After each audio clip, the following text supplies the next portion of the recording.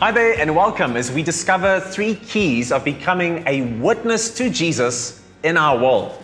And these 3 keys is that over life you would progressively grow in love with Jesus, you would discover your design in Jesus, and you would introduce others to Jesus. In our final of these sessions, I want to just stir you a little bit with this one thought. What are the fear and the first steps that we need to deal with? 1 Peter 3:14 says, "But even if you should suffer for righteousness, you are blessed.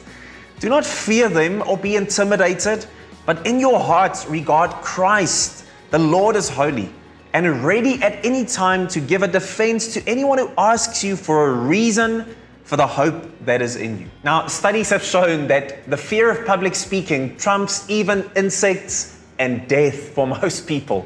So the reality is, the fear that's playing into me not wanting to speak in front of people, it's the same fear that's playing into being a witness for Jesus in everyday life. It's these same issues, being the focus of attention, wondering how people are perceiving me, saying the wrong thing and being embarrassed, or the risk of rejection. But do you notice the common theme between all of those things? The focus is on me. And what we are called to is to live a life where we are turning attention away from ourselves and putting it on those whom God loves, those who are yet to know Jesus. And if I do that, then I will see my focus shifting outward on the listeners and their needs, on the lost and where they are. And the more genuine concern and love I have for them, the less fear will control me. I'm not saying it's easy, but it is possible. And so shouldn't we just pray for more boldness? Yes, but in the Bible, boldness is simply doing what God has commanded you to do, not mechanically trying to imitate what other people are doing. So yes, when God calls you out of the boat in a conversation, in a relationship, be bold and do what He says. But let's maybe look at the truth behind some of the fears that we harbor when it comes to this. The first fear is, how will others respond to me? And the truth is, evangelism is God's work, not ours.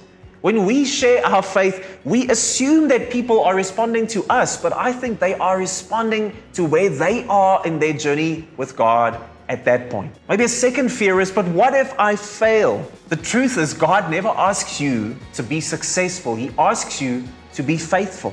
The way that someone responds to the message that you share with them in your relationship and life, that is their decision.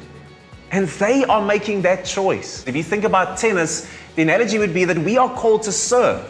We are not called to control how the person on the other side of the net returns that shot. Maybe the third fear would be that, what if I don't have all the right answers?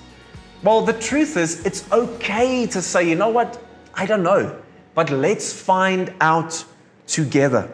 It doesn't mean that the other person has won or that now you've lost someone for the kingdom. God is always still at work in that person's life. Maybe another fear would be, but I have character flaws. I'm not perfect. The truth is, we are all forgiven and covered with grace. None of us are perfect. So Satan will always try and convince you that it's only when you've reached some kind of arrival place as a Christian that now you can start speaking out. That is a lie. A fifth one could be that I don't want to speak to strangers. And the truth is that most of the time we will not speak to strangers. Yes, there are moments when God really has someone's number and there's a divine appointment, and if He's leading you to do it, be brave, step out. But most of the time, for most of us, it will be in the context of the relationships with the people that God has already set up in our sphere. Maybe the final one is, but what if I get corrupted by hanging out with the people of the world? God says that we are meant to be in the world, but not of the world. But the church has mixed that up so much that often for fear of the one, we're not doing the other.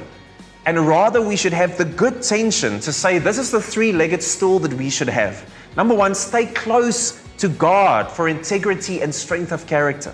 But stay close to unbelievers in relationship for influence and connection.